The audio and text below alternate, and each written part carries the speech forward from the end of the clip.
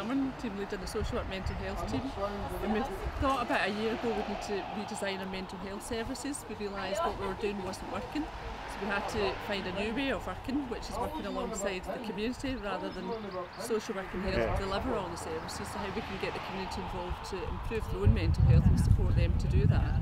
So about a year ago we started up our steering group, so that's members of the community, the fire brigade, the navy, various other people that are interested, and we decided to apply for a big lottery grant to create a post for a development worker here that would make links with the community to try and develop the services that we're trying to achieve. So we got that, we got nearly 100,000 for a 2-year period, so that's been advertised just now and been interviewed at I think it's the 8th of August. So we will have a development working post to try and, I suppose, to try and deliver the services that we're looking to create here. Well, we're looking to have develop sort of support services here, external to what the NHS and social work are providing. So we're looking at trying to have services provided here and also have peer support provided here, and then try and develop that further. We'll be working kind of almost in the background to that and helping support people with that. Support the workers as well. I suppose the main groups that we're looking to deliver are there'll be art groups, there'll be Tai Chi, mindfulness, there'll be lots of work outside in the garden. We've got an allotment group, we've got the branching out group, and again it's developing this peer support. I think integral to it, we're going to have a members run cafe in here, so there'll be a cafe for members, so that the people that want to come will be working in the cafe.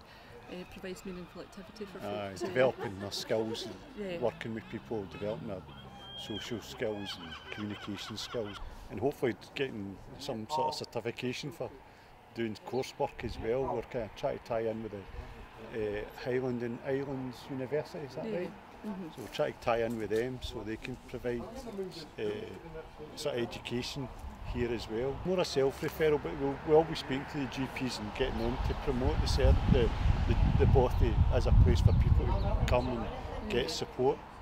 But we're hoping it'll be more self-referral, and then also we'll be, as the community mental health team, we'll be directing people towards here as well.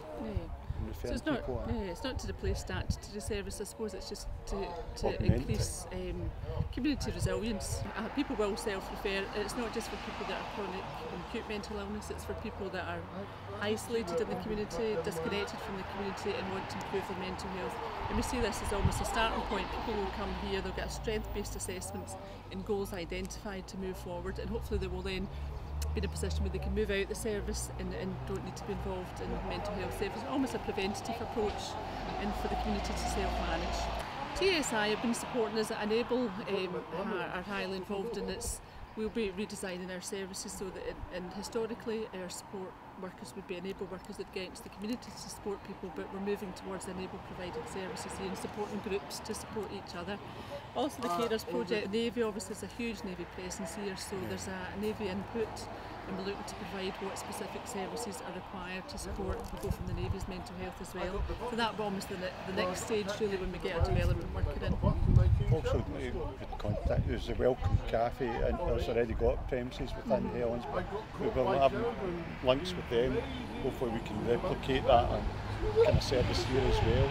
There's also a website that's getting developed, so all the information's here, and if people would fill out a self-referral or somebody would drop off the referral form here or email it, and Enable would contact them, do a strength-based assessment, and then if appropriate they'd become a member and be able to access the resources here. There'll be volunteering opportunities because we want the community to support each other, so we'll be doing that in conjunction with TSI, and there'll be opportunities in the garden, DIY, there's always lots of things needing done. Menshed have expressed an interest in supporting us as well. There was a branching out programme who do a lot of outdoor activities, and they've done all that and done things like this as well. The Wicker Man.